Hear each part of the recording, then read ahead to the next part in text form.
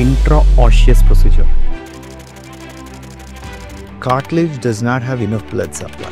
Once you start wearing out, then you're losing. Before we had no treatment. Stage 4 was always surgery. Just because it's a deformed bone does not mean you need surgery. How we traditionally used to treat the joints, we used to inject the meniscus. If we can inject the bone under the cartilage, we're going to get the results in a much better fashion. By doing this procedure, you're literally avoiding that potential surgery in most of the patients. This is going to alter how we look at surgeries also.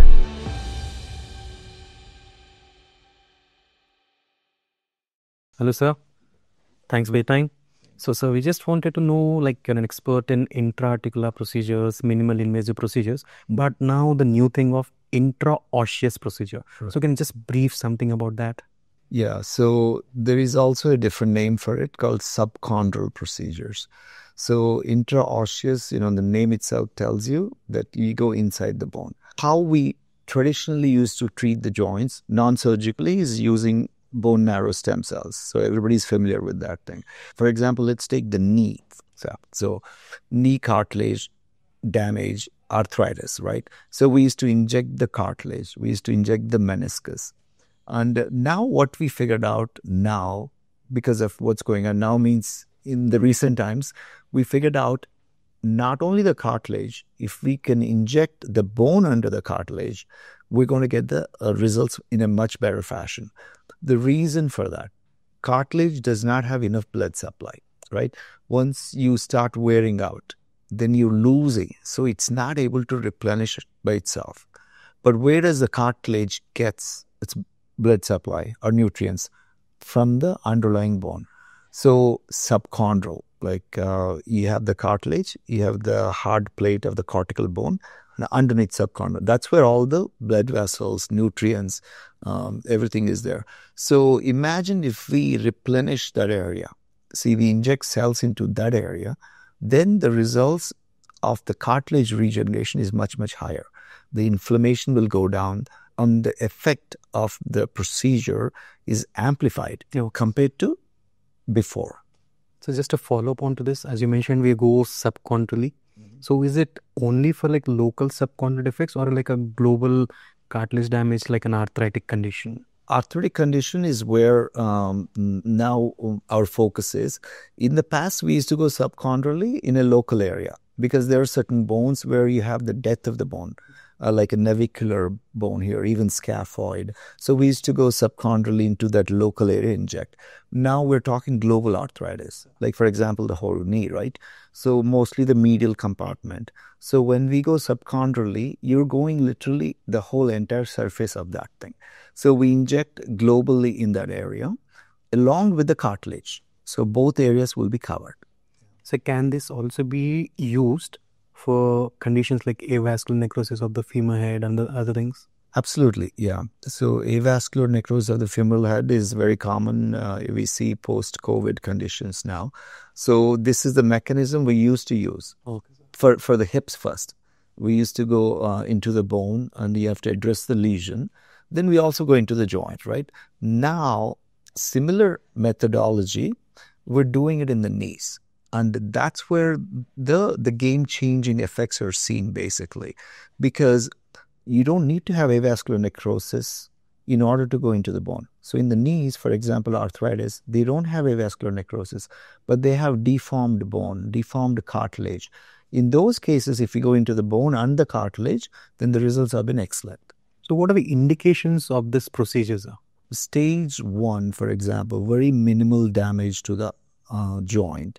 We may not need to go subchondraly because if they have preserved the cartilage, but they just have little cuts, say a meniscus tear or ligamentous tear, we may not need to go into the bone. We can just go into the area of the cartilage or ligaments and we can inject it.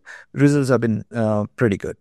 But once you start having advanced arthritis, stage 2, stage 3, even to a degree of stage 4 also, before we had no treatment. Stage 4 was always surgery.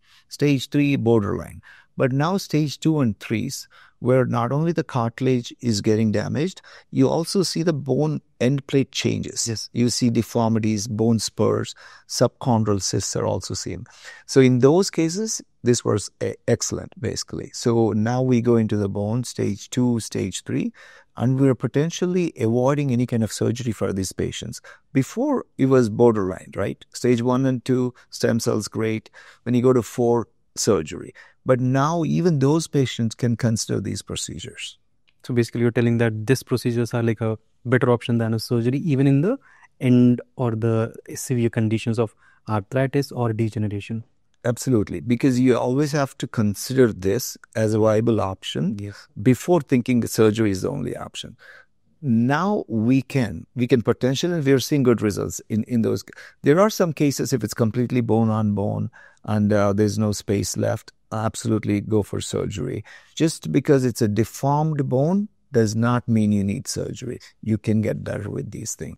Deformed bone, as you mentioned. So can some assisted devices with this a better option? Bracing, unloading bracing. Absolutely, yeah, because helping with the unloading, offloading braces will help you maintain a good alignment, take the pressure off the joint until you build your own muscle structure.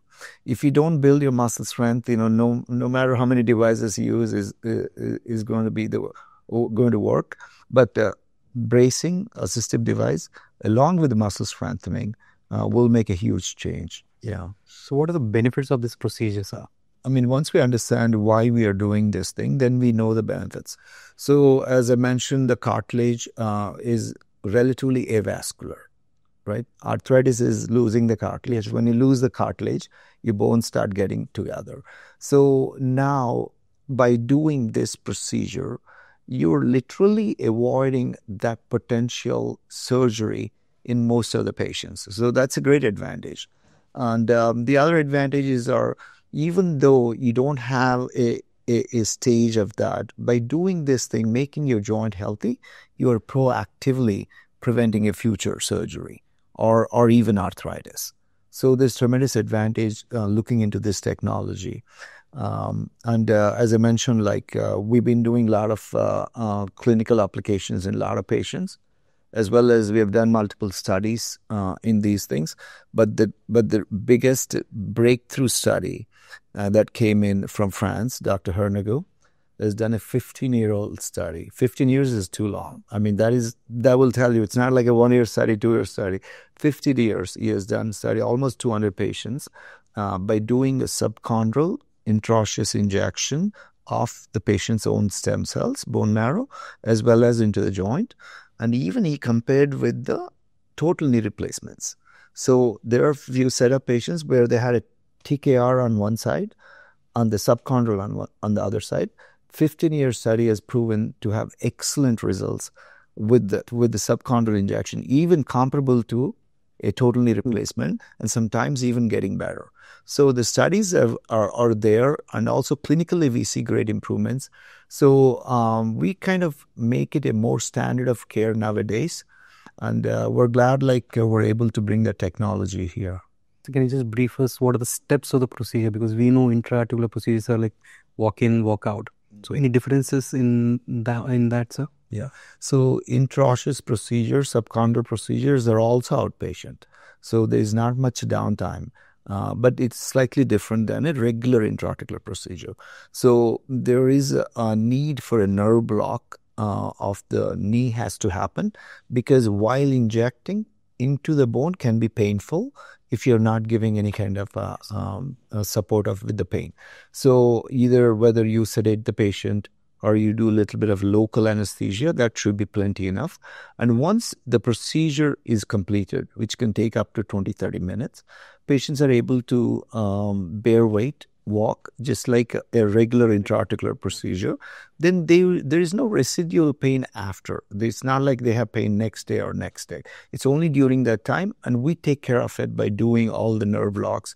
And it is a tolerable procedure. It is not a surgery. So it is still a procedure only.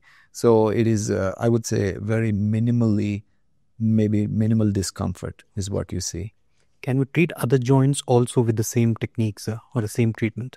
Yeah, there's a lot going on. We were treating even other joints, same technique, but we're treating in a localized area. As I mentioned, like if you have a avascular necrosis or osteochondral defects, when you have a little bit of a chip that goes on, we were treating this way in the past.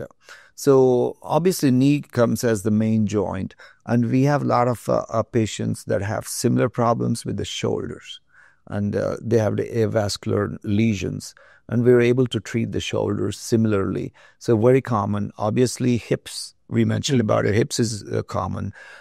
So the major joints, the hips, shoulders, knees, we treat it. And as I said, even in ankles, if you have there are certain bones that don't have enough blood supply, and they need to be treated in the bone, like navicular bones, talus bones, actually.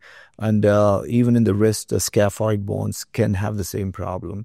So literally, they apply for most of the joints in your body. So it's something we're very excited about, and it's still in the realm of a non-surgical outpatient procedure.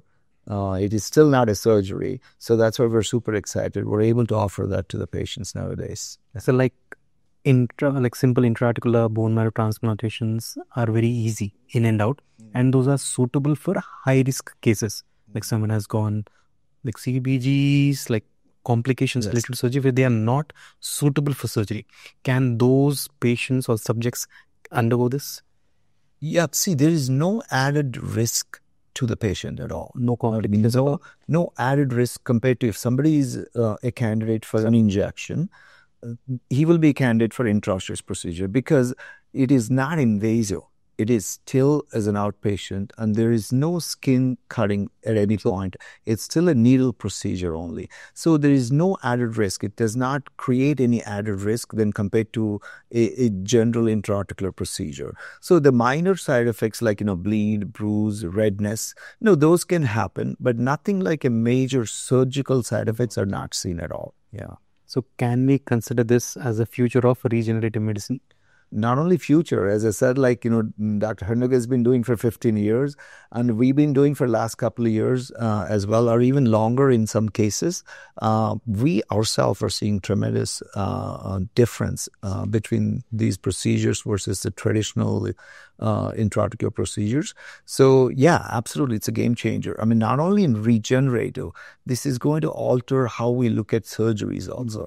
So now even a surgical candidate can seriously think about a non-surgical procedure because of this technology.